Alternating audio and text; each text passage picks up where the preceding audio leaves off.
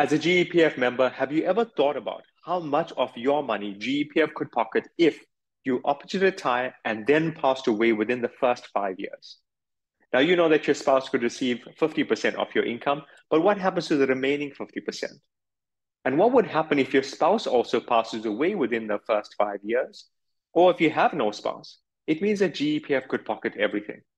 Now, if you're looking for a solution that ensures that you're able to earn an income that allows you to live comfortably, as well as putting you in a position where you can leave a legacy, not just for your spouse, but for your kids and generations to come, this video is going to be guiding you on the step-by-step solutions you must put in place. Now, I'm Devan Naika, and I help GEPF members who are wanting to resign, protect their money from the market, earn an income for life without paying a huge amount in tax. Now, if you're wanting to reach out to me for more information, I'll share details at the end of this video. Let's get started straight away. The first thing I want you to bear in mind is what would take place, or how do you calculate the loss, right?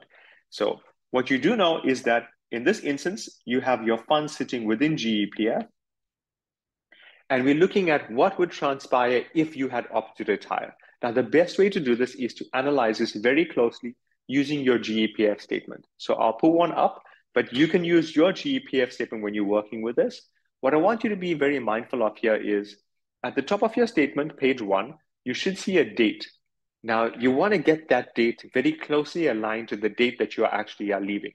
Meaning, if you are leaving in 6 months' time or a year's time, contact GEPF, ask them for a statement as at the time that you are leaving, right? The month that you are leaving.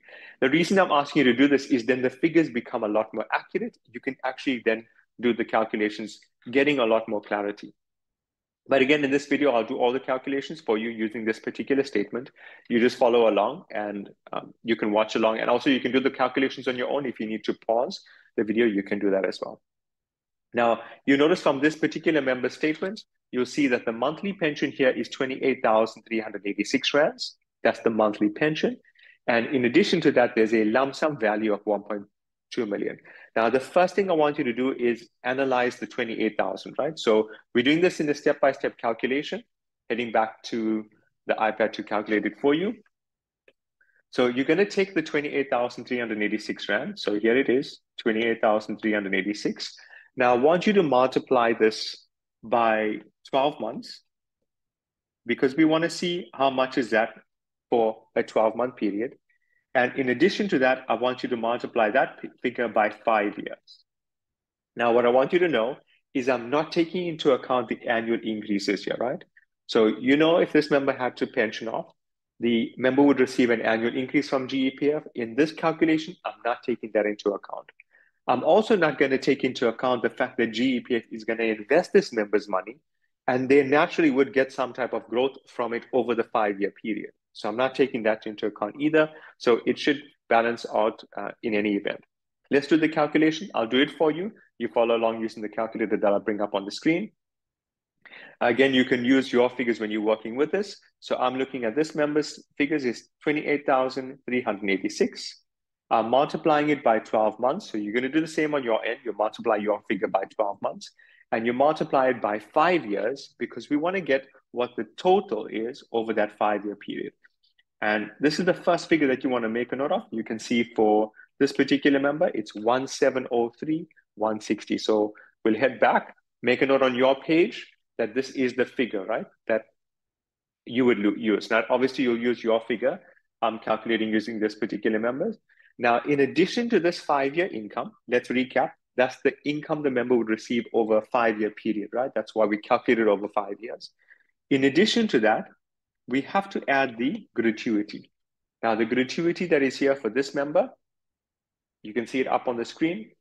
That is 1,257,000. Again, when you're doing your calculation, you're going to follow along using, you're going to fill in your figure, right? So 1,257,641.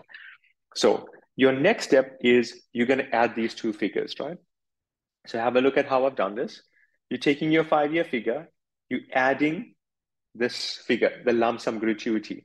And what we're getting here is what the total payout that GEPF would make, right? Again, I'll do it for you, pulling up the calculator. Here's the first figure, 1,703,000. I'm adding the gratuity, 1,257,641.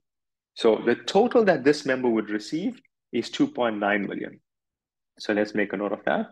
So 2,960,801 Rand.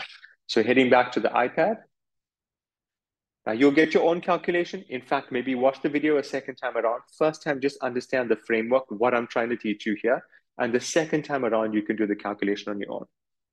So it means this member would receive 2.19 million. That's the total payout this member would receive, right?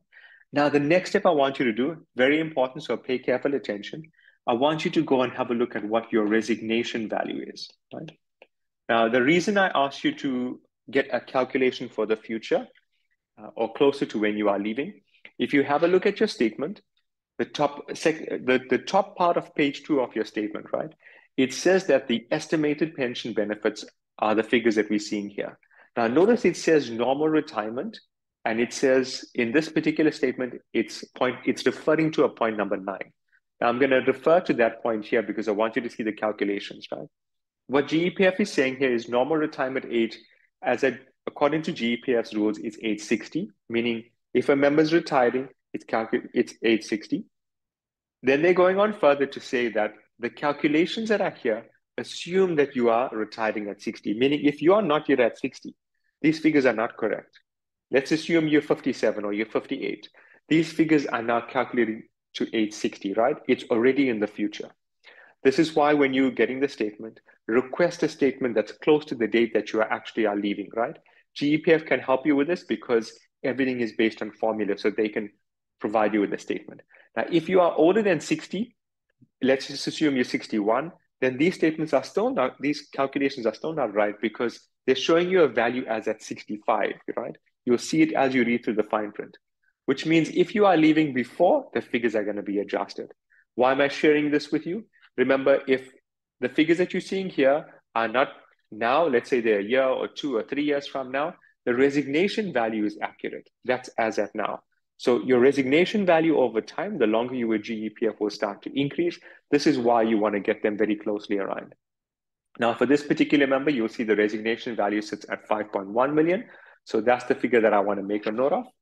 And I'm noting it here onto the iPad. So 5,119,863.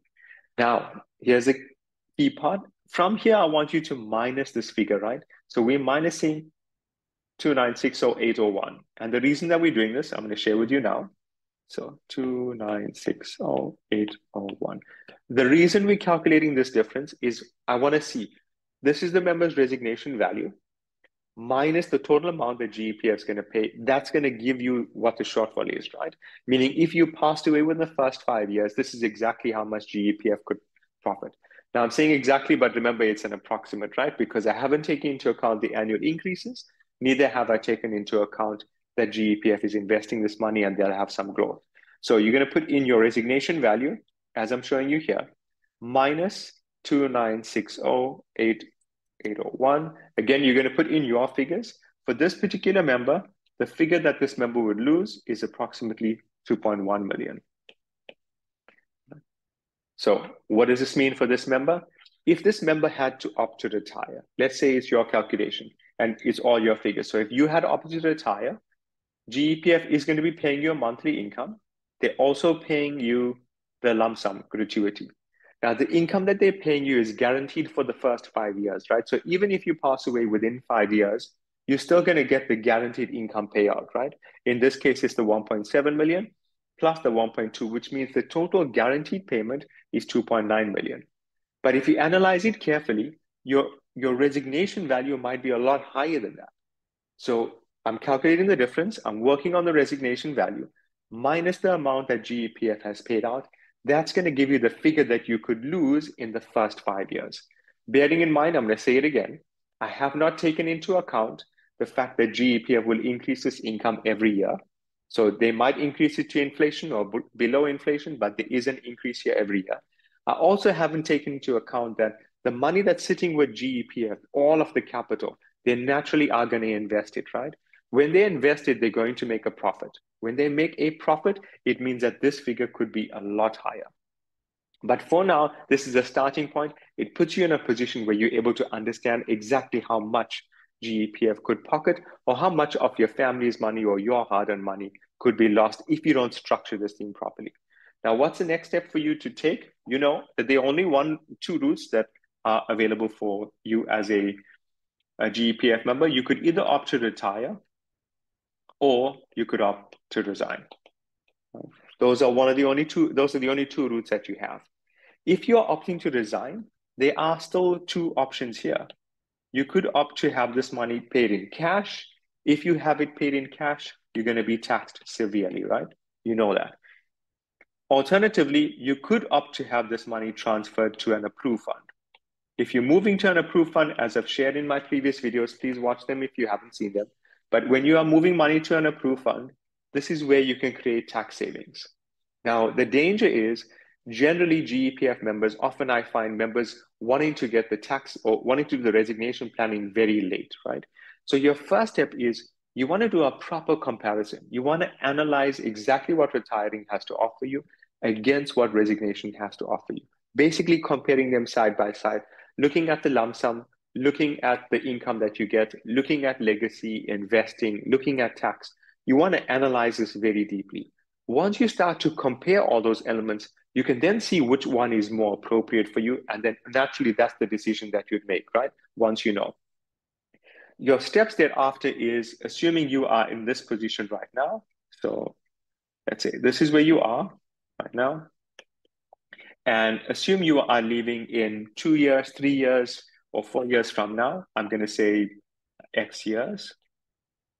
What you want to start doing if you are aiming at resignation, you want to ensure that you're laying the foundation right now, right? You're laying a solid foundation, meaning you're putting things in place right now in order to ensure that you're saving on tax. You're putting things in place right now to see what's the right approved fund. You're putting things in place right now to ensure any other investments or policies that you have are all structured and engineered in a way where it's starting to grow and give you maximum value. If you can do that, then it means when you come to the time that you are resigning, you're not starting resignation planning, right? You're continuing on the good work that you started before. Now, if you've not already done so, I encourage you to join my Retire vs. Resign Masterclass, where I compare both options for you, and then you're able to walk out of there knowing which route is most appropriate for you. Alternatively, if you are aiming at resigning, if you know that's the route that you want to take, you can reach out to me via email. The details are in the description on this YouTube channel below.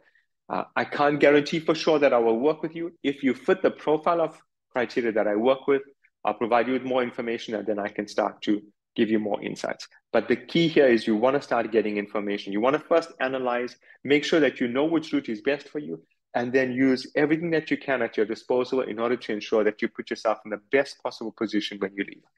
Now, I hope you found the video insightful. In fact, I want to hear from you, right? Did you know about this? Did you take the time to calculate this to see what actually could transpire? If you know of members that have passed away within the first 5 years, share with me, right? Because this is a video that I want you to engage with, and also I want to ensure that it's delivering you the kind of value that I want to pass on. Please, I want to encourage you. It's important for other members to be aware of this. So please share the link with them. Let them know that this support is available. Also, you can provide them links to the other videos. So I'm looking forward to hearing your comments below so that I know how this is helping you. Remember to give me a thumbs up sign so I know that this is on track for you. You can click the thumbs up sign to see if all is there. And also to subscribe to the video so that you're able to get the latest content as soon as I produce it.